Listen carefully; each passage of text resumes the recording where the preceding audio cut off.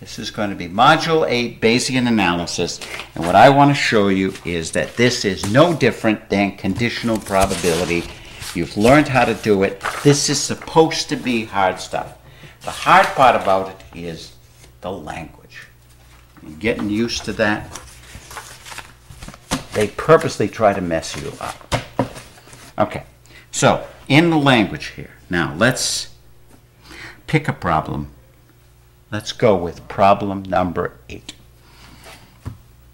Plantation Foods has 843 employees total. Okay? 255 have degree, college degree. Okay, 588 don't. Add them up, 13, 14, carry to 1 day. Okay, that's everybody. So that means we're going to have degree, no degree.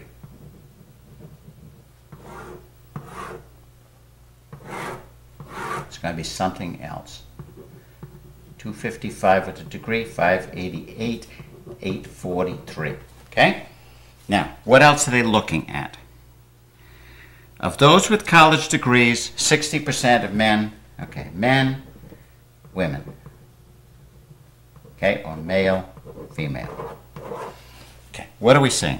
Of those with college degrees, 60% men. Okay, so that's how we break this up. So 255, this is 60, 40. Okay, so 255 times 0.6 is 30, 33, carry to 1. 3 is 15. 153, right? 30, 33, 15. Yeah, so this is 153. This is 102. Check that. 4 times that is 0, 22. Yeah, okay? 102. So we've got to break these down. Next one. Of those with no degrees, 25% men, 75% women.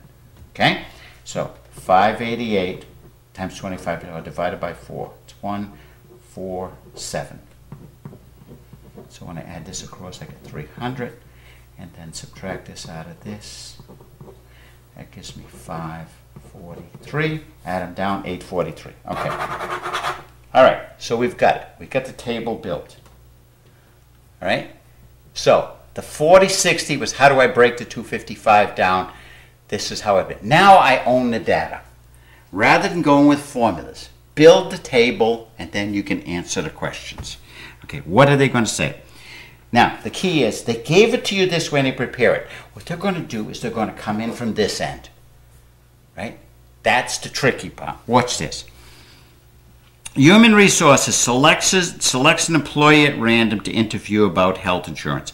The person selected is a woman. So you know it's a woman right here. Okay? That means I can only use these numbers. If you have the discipline to set it up this way, you can't screw this up. My answer is going to be something over 543. What are they asking? Okay. They found a woman. What's the probability she does not have a college degree? 441 over 543. Okay? And if you look at how they tell you how to do this in the book, you're going to be going through a bunch of formulas and you're going to go cross-eyed trying to figure out what's going on. Put it into the table and read carefully.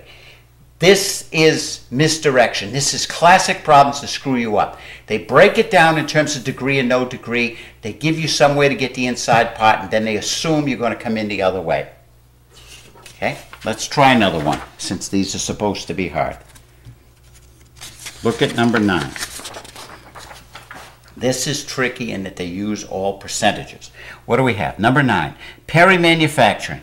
28% are sales and admin. Okay? 72% are production. Okay?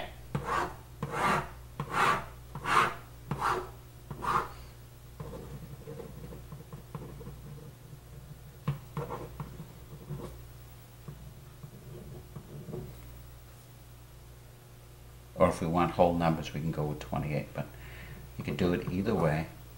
And I'll show you a way to get rid of all the decimals. But let's just leave it like this for now. Okay. The company offers a free 6-month fitness for all employees. 40% of sales and admin participate. Okay. participate, not participate. Okay? You get a wellness program. And are they going to be in? Okay, what did I say? 40% of these, that means 60% of these. 64% of production staff participate. Okay? Now, this is 28%, 40%. I'd have to add something to that. These numbers are not usable. 40-60 is what do I do with the 28%? This is how do I break this apart? Okay? This is going to be 100%. So I'm going to have 0.4 times 28. It's 11.2 or 0.112. Okay? Or 11.2%. So this is going to be 0.158. Okay? Or let's do it in 4 decimal places. Okay. 64% of this.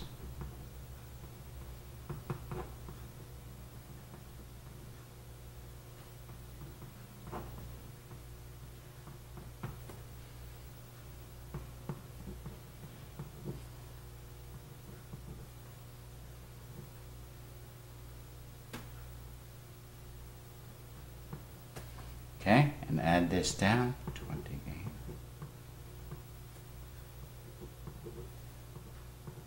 And add it across, there's 9, 98, whoops, 17 carried 1. Let's see, did I do this wrong? 8, 28, 12 carried 1 is 43, it's 10 carried 1 is 6, 46, 2, 46, 08, 70, 25, 92. This is 26. Okay, this is 16.8. Right? 11.2 and 16.8. Yeah. So this would be 42.72. So when I add it across, I get my 1.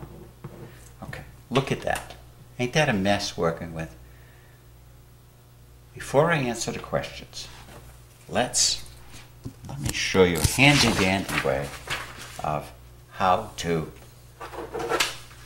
do this. Okay, participate, not participate. Sales and admin staff, production staff.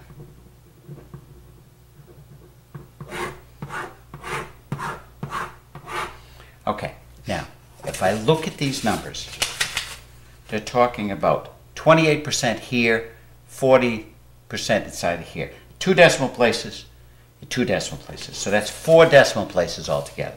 So if I take 1 with 4 zeros, say, okay, the company's got 10,000 employees. If 28% are sales then, that's 2,800 and 7,200. Why would I want to do this? I'm not going to have any decimals this way. Okay, 40% of this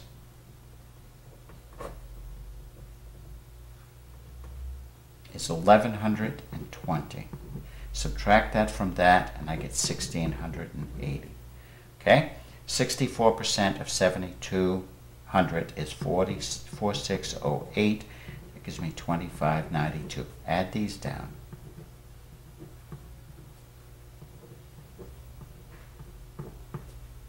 And add them across, and I get 10,000. Okay, that's a lot easier to deal with. But you notice they're really the same number, except that I have no decimals. Okay, so let's work with this. I set this up, took my percentages, and jacked up the size of the number so I didn't have any decimals. All right, how can I answer this now? Remember, they set it up this way. They're going to come in this way. So they're going to ask me something about somebody participating and not participating. Watch. At the end of the program, an employee is selected at random to assess the value of the program. The person is selected from those who participated in the program. Your answer's coming out of this column. Okay? Find the probability that it's production staff. 4608 over 5728. Simple as that. If you have the discipline, set it up this way, you can't screw up.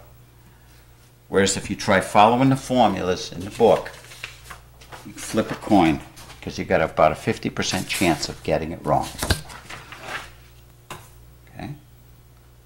teaching you guerrilla mathematics. Okay, next problem is, let's look at number 13. A football game, okay? Plays 60% home, 40% away. Okay?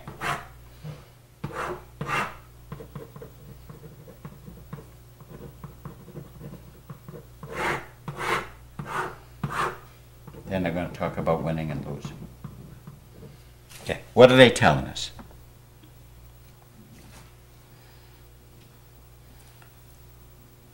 Typically wins 80% of the home game and wins 55% of the away games. What's that telling me?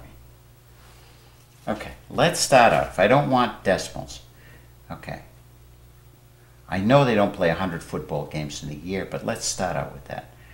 Okay, let's say I've got 60 home and 40 away for 100 games. Okay? How do I break the 60 down into win and lose? 80% of win. So 0.8 times this gives me 48 and 12. Right? 20% losses. 55% of this. 40 times that gives me 22 and 18. Okay? Now add them down. Okay? What's my winning percent? 70 over 100 or 70%. What are they going to ask? Okay, if the team wins on a certain Sunday, okay, what's the probability played at home? So take your numbers from here. 48 out of 70. Okay? Because I had 70 wins. Or if I played 10 games, I'd have 7 and 3. This would 4.8 and 1.2. See, I get it up big enough so that we don't have any decimals. Okay, but you notice they give us this. You get the percentages to fill the table in. Then you have to add down, or vice versa. If they're giving it to me this way, they're going to come in this way. So they're going to tell me whether I won or lost. And read it. What's the probability? Okay, if a team wins. If a team loses, what's the probability I played away? 18 out of 30. What's the probability I played at home? 12 out of 30. If I won away, 22 out of 70, 48 out of 70. Okay? Everybody followed that? That's how we do this. Now, what I want to do is the most important part of this. You're going to have problem 38. And I want to take my time. I want to do something similar to that. But this is really important, especially for those of you who are going to be in the nursing program.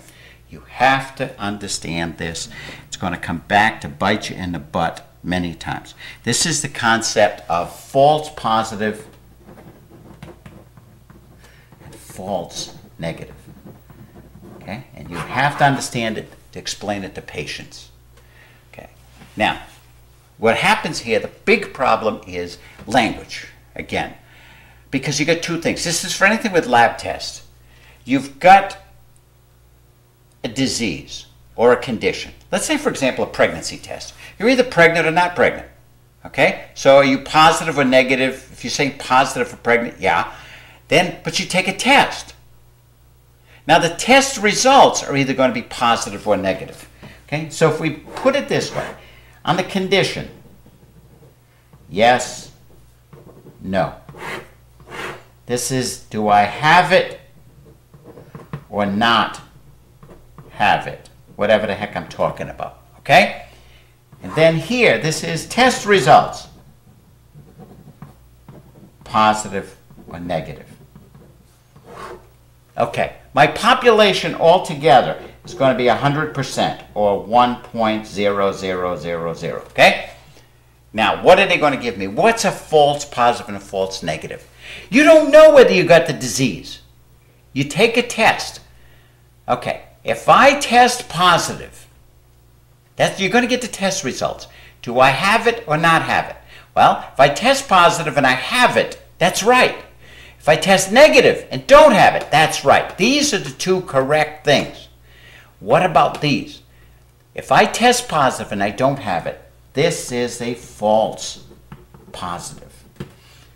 If I test negative and I really have it, that's a false negative. Okay? Now, this is the dangerous one. If we're testing for AIDS or cancer, they test you and it says you're clean and you really got it. Whoa, you got a problem. Okay, so we got to try to make sure this is tiny. This, on the other hand, is how many people do we catch by accident? Okay, if you're testing for cancer, test comes back and says, yes, you got it. And you say, whoa, we got it. Okay, now you stop and think. Happens all the time. If you're doing testing for breast cancer, the first test is a breast exam. Do I have any lumps in my breast? If I have lumps in my breast, yes, I tested positive. What's the chances? They don't automatically assume. They send it out for further testing. So they take these people and retest all of these. They do a biopsy and send it out. If it's a guy and they're doing colonoscopy, you got polyps. Yes. Send it out to see for a biopsy on the polyps to see if they're cancerous. Okay?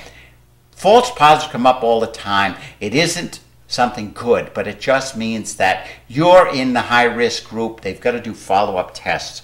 Okay, let's put some numbers to this and show you what happens, because this is confusing somewhat. Okay, we're talking about, what they have to tell you is 3 pieces of information. False, positive, false, negative, and percent of population with condition. Okay, that's the 3 things. They can give you a lot more information. This is all we need to do it. Okay, so let's say that 0.5% have AIDS. Okay, let's make this very serious. And only 1/2 of the population has it. Okay, we've got a good test. Chance of false positive is 0.00. I want to do numbers different than what you got in the book. They're saying false positive is, negative is 0.7, false is 0.5. Okay, 0.003, false, negative, 0.005. Okay, that's all they're giving you. Everybody with me? Chance of false positive, I've got a real good test for AIDS. False positive is 0.003, false negative 0.005, and 0.5% have this. So this would be 0.05 of population. Okay.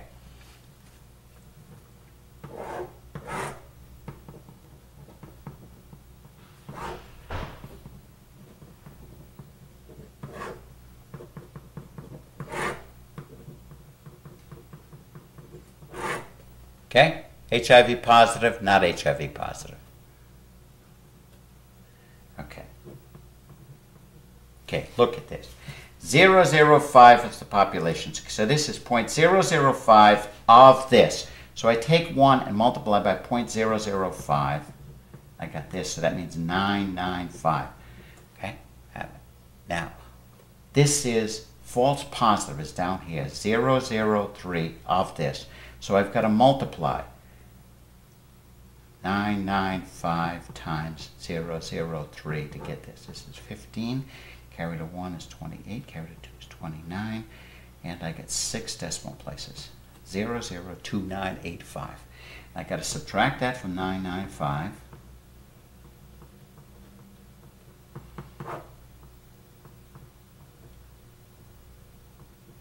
And get 982,015.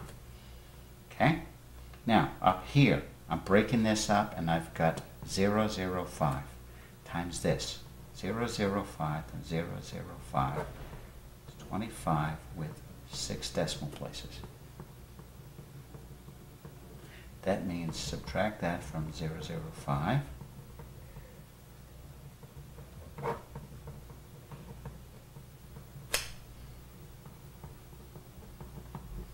And then add these down.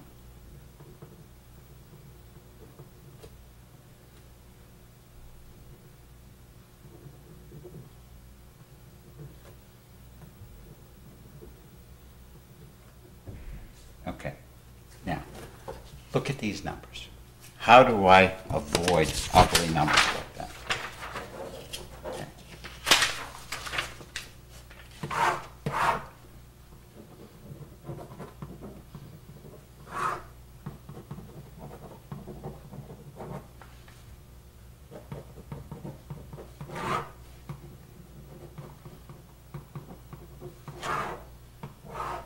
All right, look at this. False positive is 3 decimal places. Percent of the population is 3 decimals. Okay, when I multiply, I'm going to go 6 decimal places. If I don't want decimals, over here, take a 1 and 6 zeros. So I'm taking 1,000,000 people. Okay, now let's break this down. Of the population, 005, okay? 005 has that. So multiply 005 times 1,000,000, and I get 5,000 people with AIDS, 995,000 without AIDS, instead of 005 and 995. I'm talking 5,000 out of 1,000,000. Okay? Now, let me just show you. The chance of a false negative is 005. I'm going to miss 005 of this. So if I multiply that times this, I'm going to get 25. And I'm going to get 4,975. Okay? In other words, I got to catch 5,000 people. I'm going to get 4,907. I'm going to miss 25. Of the 995,000, I'm going to pick up 003. Okay? So 003 times that gives me what? 2,985 that I got from there. How many showed up negative? 982,015. So when I add these down, I get 982,040. 10 carried a 1, 16 carried a 1 is 9, carried a 1 is 7. Okay? See how this shows up with these numbers? 007960, 7,960 out of 1,000,000. To me, this is a lot easier to read. Okay. But remember how we got this. Of what talked about the whole population? 1/2 of 1%. So if I've got 1,000,000 people, 1/2 of 1%, 005 times this gives me 5,000 people get AIDS. Okay, I give them my test. I'm going to catch most of them. I'm going to miss 005, or 25 out of 5,000. I'm going to catch 4,975. Pretty good test. Out of 1,000,000 people, I'm only missing 25. Now, these people are the ones that don't have it. Of those with the false positive, I'm going to be correct on this many, but I am going to pick up 990. This is 992.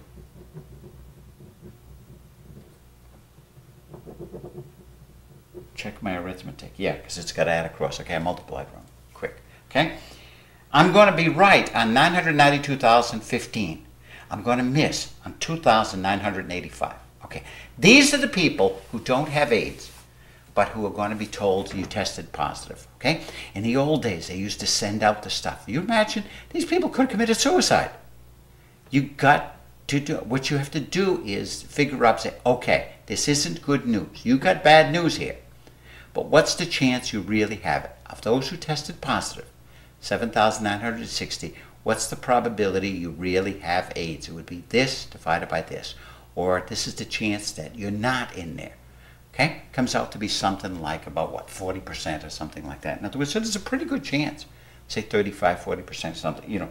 You can figure out 2,985 out of this. That's how you interpret it. So if you test positive, you're going to retest because you're catching a lot of people with the false positives. If you tested negative, the chances that you don't have it is so small. But this is where they come up on all of these tests that are high risk. After a certain age, like for example, males with prostate, to catch prostate cancer, they want colonoscopy. After 40 years old, they want to test you. After 50, they do it every 5 years. After 60, they want to do it every 2 years.